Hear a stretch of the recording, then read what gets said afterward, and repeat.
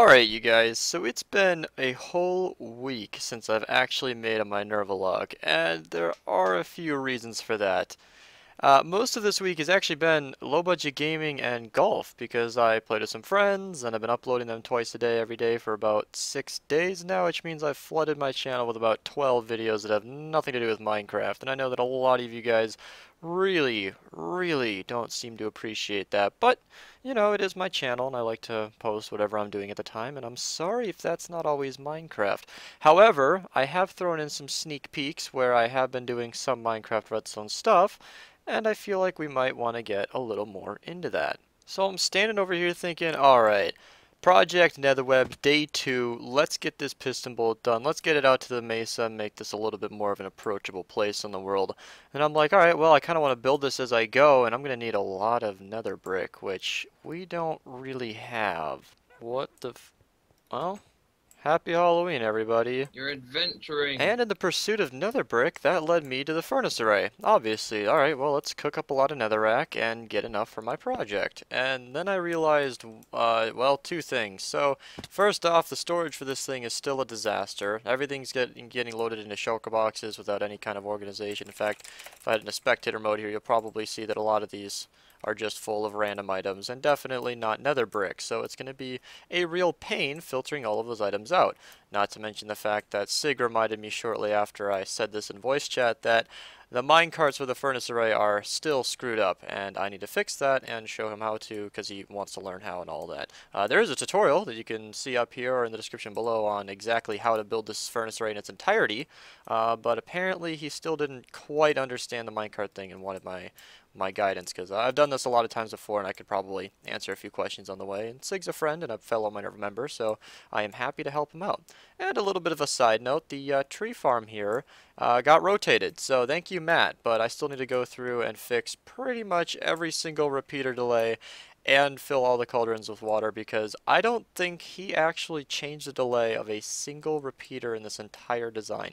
I mean, mad props to him for setting all this up, but we have already changed quite a few repeater delays like down here, but this tree farm is far from functional. But it's going to be a little bit more working than Nils's effort earlier. But back to the furnace array, well, we had to figure out a little bit of redstone that led to about a 7.5 hour live stream, 5 hours of which we were actually designing this thing right here. And this was a massive effort, so let me just get into right in the meat and potatoes of this video, because I'm titling this after the video, but I'm pretty sure the title or thumbnail had something to do with the contraption you see in front of me, because in my opinion this is the most interesting part of this, and this is sort of what's been eating a lot of my time. As I mentioned in the beginning here, I haven't been making as many Minecraft videos because I've been taking a little break from survival mode. You know, I've been playing with my friends, playing some games, making a lot of videos that I've been working hard on that aren't Minecraft, and I know that they don't do as well on my channel, but you know, as a creator I need to follow my creative freedom. Enough of that though. This design here is pretty cool. So starting from scratch, let me explain our needs for the furnace array. This thing is built to scale. We need 52 hoppers to pick up all of the items exporting from the furnace array. It just unloads way too fast for any less to actually pick up all of the items, or else we're going to experience some loss and heavy workloads.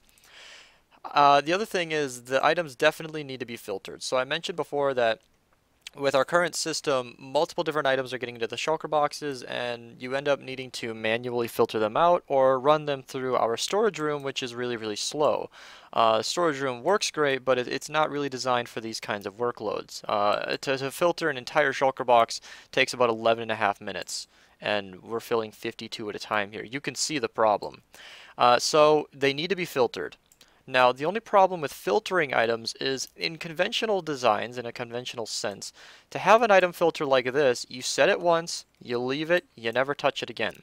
That's great, but to filter the items that we need 52 item filters, plus 26 times 2 shulker box loaders here, tutorial and link to the showcase in the description below. And that means we're going to need 50 of these for each item type. And we theorize that we need about 4 to 5 typical items that we cook in our furnace array. On Minerva, we cook a lot of sand, a lot of chorus flower, or chorus fruit, the purple crap, We cook a lot of nether brick from the netherrack, and we also might cook a lot of charcoal. So that's 4 off the top of my head. And we were also thinking maybe stone in some cases. You know, you need to be able to have a few item filters for the miscellaneous stuff, because you never know when someone's going to bring in, I don't know, 50,000 pork chops or something. You need to prepare for these things. And well, we tossed around a few ideas. I watched a video by, oh, I'm gonna butcher this. It's either Pala Pala or Paya Paya, depending if he's Latino or maybe he's like Pala Paya. I don't know. The video's probably playing up here if you guys are checking it out. I actually watched this in the live stream where we designed this, and he gave a little bit of inspiration to what we needed. Most of his system, as he actually replied to me in the comments below, stated, are pretty much overkill for what we need in the furnace array, where all we really need are filters. We don't really need the timer or anything of special like that. So what we opted for is a way to swap out the filter item. Now, let me get into exactly how we do that. Every single filter here filters down to 2 items. So if you can, or down to 1 item. So you can see as I put items in, it's going to filter them out and leave it down to 1. Now I know that some of you are already going to the comments like, bro, that's not safe. You're gonna break it. No, I know. In Minecraft, if you experience a lot of lag, or the server screws up, or somebody leaves the area while this is filtering, there's a pretty high chance that this filter item is going to glitch through, go through, and then you have a chance to lose some of your filter items. I understand that completely. But also, in all of our testing, it's been completely fine. On Minerva, we shelled out for a dedicated server, so it runs amazingly well. Honestly, I think I'm going to take my chances. I mean, I can fix these filters by hand if it ever screws up. It's not a big deal. Like I mentioned, all of these broken shulker boxes that'll have filter items in it, I'll just run it through the sorting system. We'll fix it. But it shouldn't be a huge reoccurring issue. And because of that, we also decided to use pistons in the wiring. I know this is like a little crunch down in here, and I don't think I have a mock-up. Oh, there we go. Here's a mock-up. We actually use a cauldron facing down. This is a design from a video I made a long time ago with Rid PMC. Link to that in the description as well, because we showed off, I think, 3 or 4 different designs for really, really good item filters that can filter down to as many items as you want. So you can see that I can filter, you know, 1 piston remaining, or if you actually take out some redstone dust, you can probably filter down to, what would that be, 4 pistons? Yeah, so you can actually customize how many items you want here, and it's completely tileable. You can have as many of these in a row as you want. You can see I've got 26 here, 26 on the other side, and they're actually pretty good. However, in Minecraft, you really, really don't want to have pistons in your wiring, because like I mentioned, if you unload it, or if you have an extremely bad server lag spike where it doesn't maybe not save all your data, if some glitchiness occurs, the piston can forget its block, your entire filter will drain, and it'll just be a gigantic mess. When a filter drains out, every item that you send through the system will get stuck in this hopper. It's happened a number of times on Minerva where our sugar filter has broken. And that's pretty much ruined everything that went through the witch hut wing. And it's a big mess, but we figured since we're already taking the risk with the 1 item filter, we might as well use pistons to crunch down on the wiring space here. Alright, so that was a lot of explanation. Now, a lot of this I explained several times over the course of the live stream, but to spare you guys a few hours, I'm just kind of going through everything right now. So, what we did initially was over here, where whenever we actually wanted to empty out the item, we would send a short pulse from an observer, and then drain out the filter items, and this whole system here would lock the hopper, so that you could get the hopper out of here. Let me actually demonstrate that right now. This is only going to trigger half of it. So you trigger it, and then it gives a short pulse, and then it pushes these blocks back down. So what actually happened here is it drained out every single filter item. It only drained out 1, and then it drained out the hopper below it. That way, with 1 flick of a switch, it completely drains out the filter items and just leaves it open.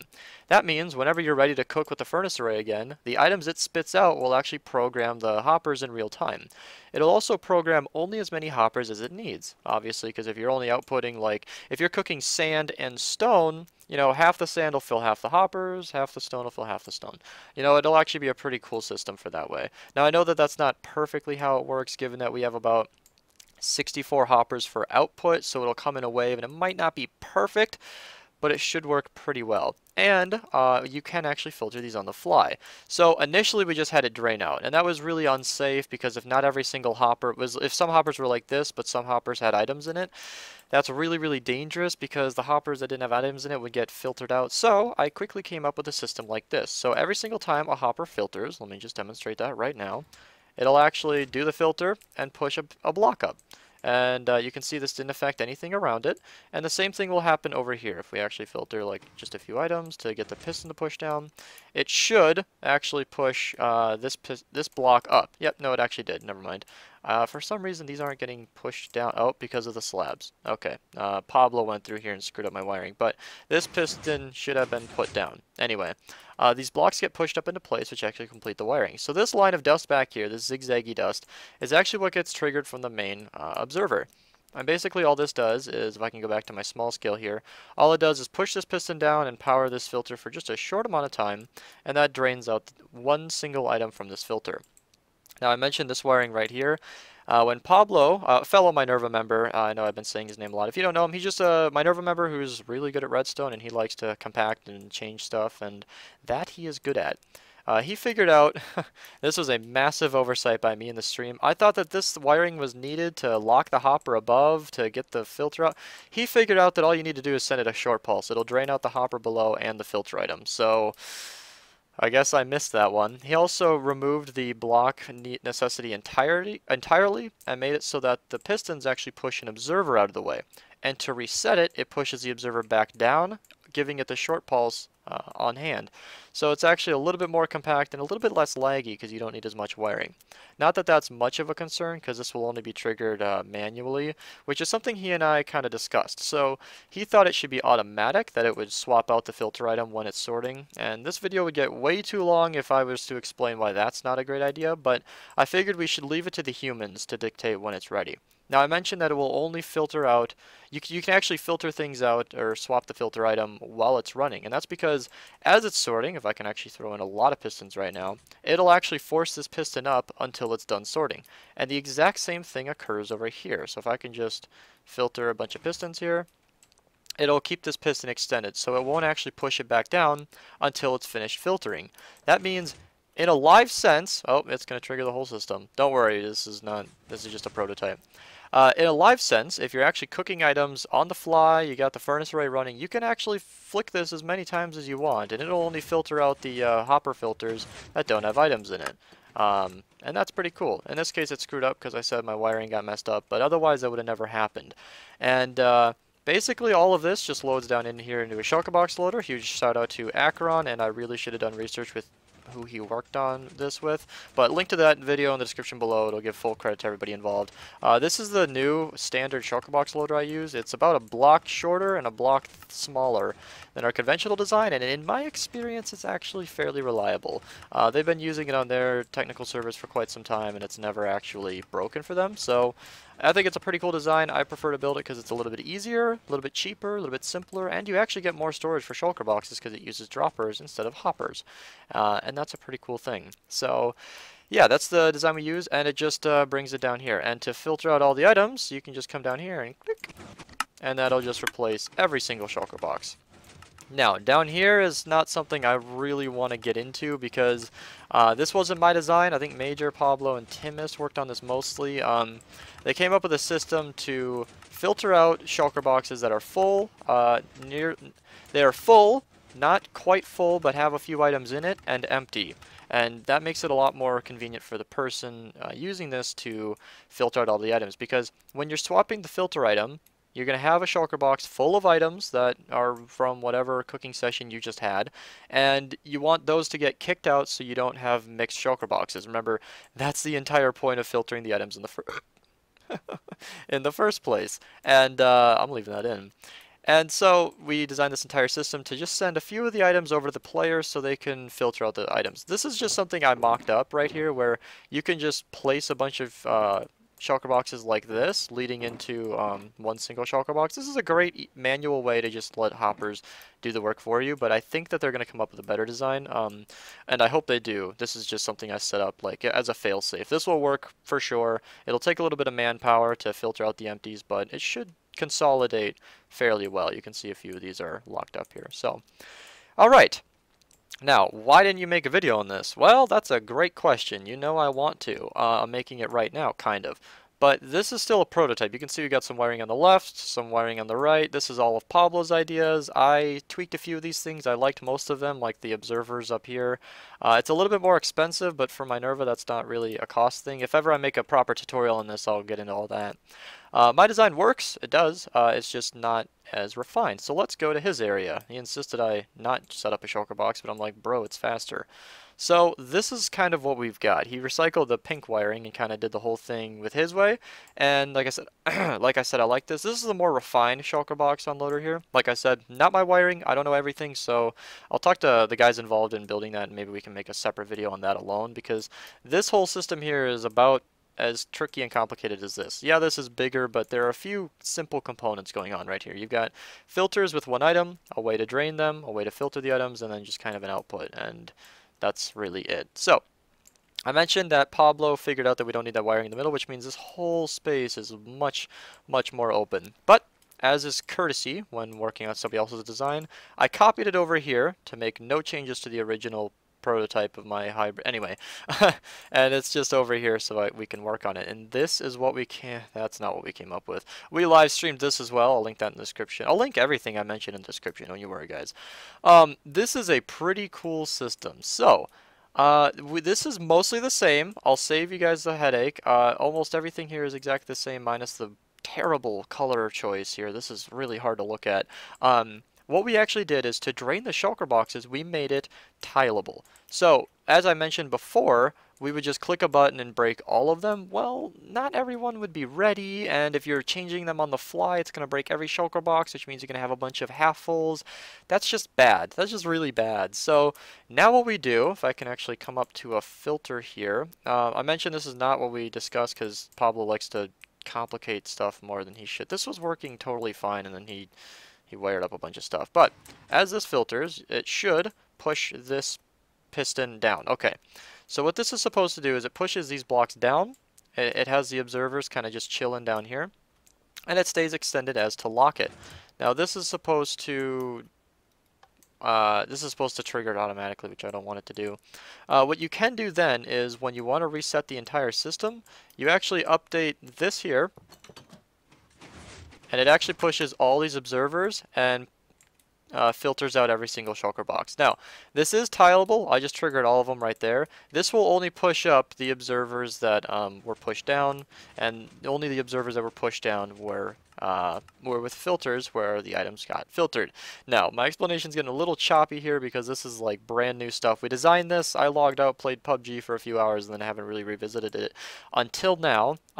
This is still a prototype though, so once again with the delayed video stuff, I'm going to get a video on this when this is done. In fact, I actually plan to like finish this today. Pablo insisted that we have some kind of fader here to like reset the thing automatically. I really don't want that because as you're using the furnace array, you don't want the system to automatically reset stuff. Example, he had it so that after a certain amount of time when the filter hasn't filtered an item in a while, it would reset itself automatically.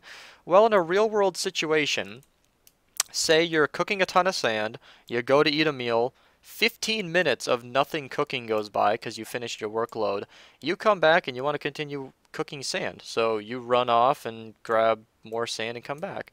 Now he added this lever here to force that off, but I fight against the automation there because sometimes you might just want to leave the filter item in. Maybe you're done cooking sand for now, but you know you're going to need it in a few days, so you just leave it be. Well, in that case, if a person comes by and they want to cook something other than sand, then they can just flick a button that he has hidden here, and they can just empty out the items themselves. And I don't know why these are missing a filter item. I really got to talk to them and see if this is intentional. But to summarize, this system does pretty much the same thing we did before, and it's just a little bit easier and a lot nicer. Now I mentioned this is what we had before. You should check out the live stream. Maybe I'll post a screenshot on screen if I can find it. But this looked really cool without all the wiring and all the gradient crap we put in. They tried to make it look good. I really liked the pink and white, to be completely honest. But it pushes the observer down and it looks really cool and it functions very well. And yeah, I am just really happy with this whole system because while it still has some kinks to work out, I think this is, I mean, we got some kinks to work out, but we already have working prototypes that do exactly what we need them to do, and this is exciting for me. So, yeah, if anybody has any anything to add in the comments below as to like, a better way to deal with the shulker boxes or a consolidation system, meaning like it drains the, like say you've got a shulker box half full of sand and another one half full of sand, a system that places one of those and then drains all the items from the first one into the shulker box, breaks the empty, and then you've got one full shulker box of sand instead of two half fulls. That kind of thing to do it automatically. I'm pretty sure we can figure that out, but if you want to help out, either leave your suggestions in the comments below, or, huge plug here, check out the Minerva Discord. We're all on there. Every Minerva member, I'm on there. Lots of fans from my channel, lots of people just hanging out. Lots of people who are good at Redstone and don't even play on Minerva. Like, it would be a really great, healthy place for you guys to come on here and share your ideas. So, that's kind of it. Now you can see that this video, this clip alone I'm looking right now is 17.5 minutes. So you can see why this is just such a, not a complicated thing, but there's so many angles to it that it's really taken a lot of my attention. And like I mentioned, a 5-hour live stream. It was 7.5 hours, but the first 5 hours was Minecraft. The rest we just played golf as a team. And super good project. I'm super happy with it. I'm going to probably tinker with this off camera, but I only have one more thing to mention before we close out this video. Who didn't expect a plug to the patron server? Who's actually all online right now? I think Doctorius is running around doing... Holy crap. Wow, these guys are moving fast. Okay, so, wow, these guys... This is just a perfect way to show off that this is looking really cool. I don't think he's online, but Dos, I just can't. He's actually a guy who, I think he applied to be a builder for Minerva. I mean, I talked to him, he's really good. I think he designed all of this. He's been sending some screenshots in the technical, or the decorative Minecraft chat on the Minerva Discord, and, wow. Well, you can see that these guys are moving fast. Pardon the game mode 1, I'm not interacting with the world, I'm just moving through another portal faster. They did this to spawn? Oh man! The last time I checked this was like, it was just a bunch of tree farms and stuff, but now they've got a working iron farm, and guys, this thing has been up for 10 days. It is October 10th as of recording this video. Well, obviously if you guys want to be a part of this community, you can hit me up on Discord, because the easiest way is to become a $5 per month patron. Now, that updates the whitelist once per month, so if you just become a patron, you're going to have to wait until November 1st.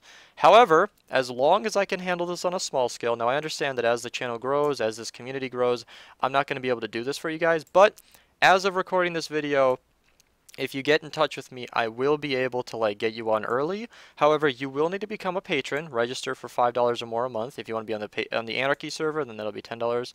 And then you're going to have to also send me $5 on PayPal as if you were already a patron, but that will only cover October. So if you want to get in on it, but get in on it a little late, I can work that out for you guys. Otherwise, if you become a patron, you'll be whitelisted on November 1st when all the payments go through.